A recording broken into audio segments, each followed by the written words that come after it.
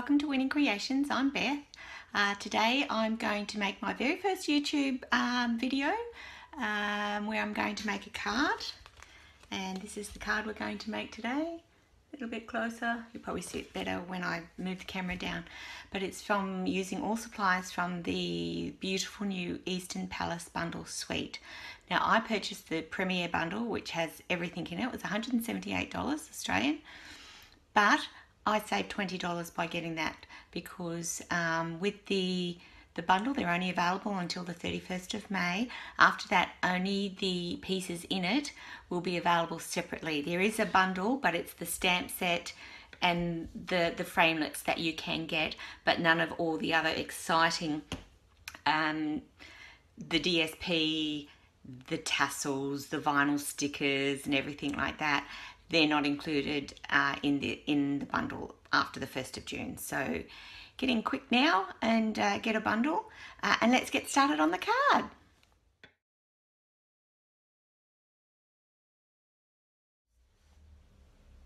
Okay, to get started on the card, all my materials I have my snail glue, paper piercer. This is just to poke out any dots that excess paper inserts that haven't come out on your die cut.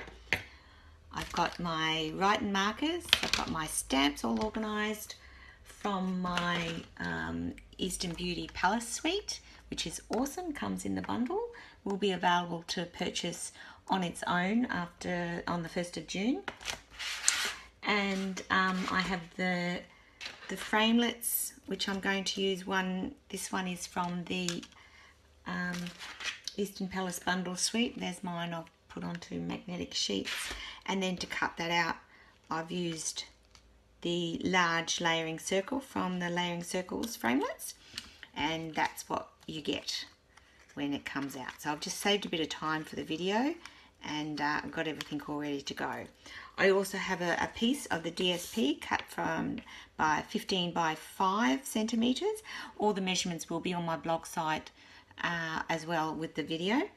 And another piece of vanilla white, very vanilla cardstock, run through the Big Shot with the big polka dot embossing folder, and that is the same measurement for that, and that will form the front of the card.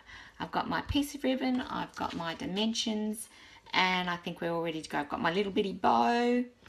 I think we're all ready to go. So what I'm going to do now is I'll just put all this aside, and I'm going to stamp this. Now, as I said, I've cut this out on the Big Shot, and I'll just show you what I mean. Some of these just get a little bit caught in here, so before I put it away and clean it, I clean it all and get all these little dots out. So that just to remind you to do that before you use it again. And any of these little ones that haven't popped out, I just use a paper piercer. So I'm going to get the little stamp that has the little 3 teardrop designs on it. I'm going to use my Fresh Fig stamp, and I'm going to stamp in between each of the pullouts. So these lift up. So this die doesn't actually cut in between. It only so it gives it like a 3D effect. So just stamp in between those, and it just adds a little bit more dimension to it. So we'll just go ahead. If you want to change, do your Tranquil Twide, do a totally different colour scheme. Let your imagination go wild. This is purely just for demonstration purposes, and that I like these colours. So that's the little stamp. Now make sure you clean your stamps on your Stamp and Scrub.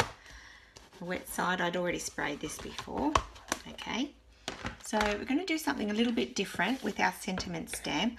I'm going to use my writing markers, and I'm going to do the top sheet. This one actually says, you probably won't be able to see it, but it's this one. To think of you is to smile. So that's the one I'm going to use. So I'm going to take my writing marker. Now, if you haven't used these before, you'll see that it's two-ended. This line here indicates that this is the thin point, and this is the thicker point. So we're going to use the thicker point, and I'm going to take your pen and just colour in your top wording.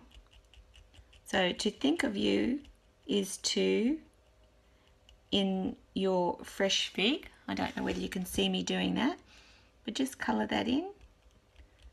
Okay, just make sure you've got good coverage. And don't forget your little Y, tag of your Y. I always do a test stamp anyway, just to make sure. Now we're going to take your Tranquil Tide one and we're going to do the smile. So it just gives you a little sentiment, something a little bit more colour, a little bit of more interest. Okay, so they would have dried a little bit, so you're just going to take it, do a hot breath, and I'll just test it on my grid paper here. And I think that's looking good. So I'll just go over that again, just where I did it.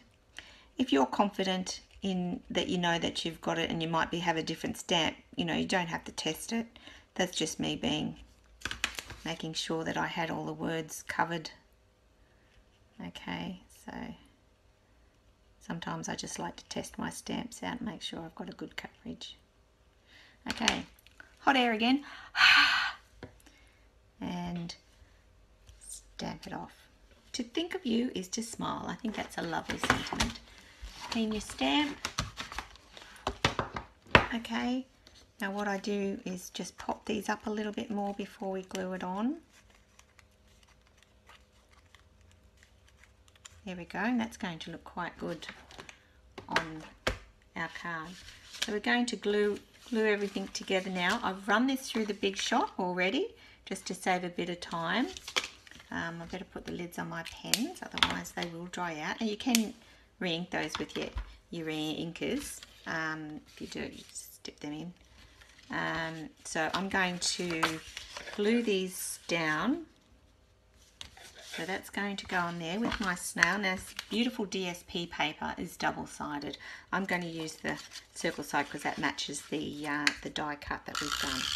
So just glue it up with your snail. You can use your Tombow, it's totally up to you what glue you'll use. I do like my snail though. That goes on the bottom. You can see that. Do the same with your embossed piece of card. Very easy card this, very easy. Now I will have the measurements for you. I have done these a little bit out, but I will trim that up. In fact, I'll do that now. I could have stuck it in my Stampin' Trimmer, but I don't know what happened there. My eyesight is not the best, but the proper measurements will be on my blog site. Okay, so now we're going to attach the ribbon. Beautiful colour. So what I do now is, there is a bit of a gap here, and I did that on purpose because the ribbon's going to hide it, and then it gives me an idea of where it's joined.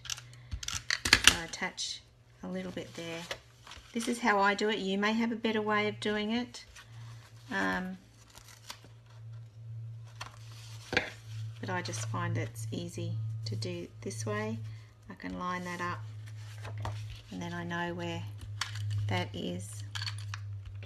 A little bit more ribbon there, and glue that over. Just might tuck that down a bit more. There we go.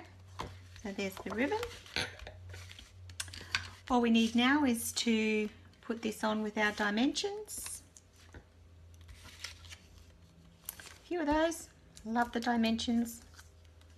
They're easy to grab, easy to take the backs off.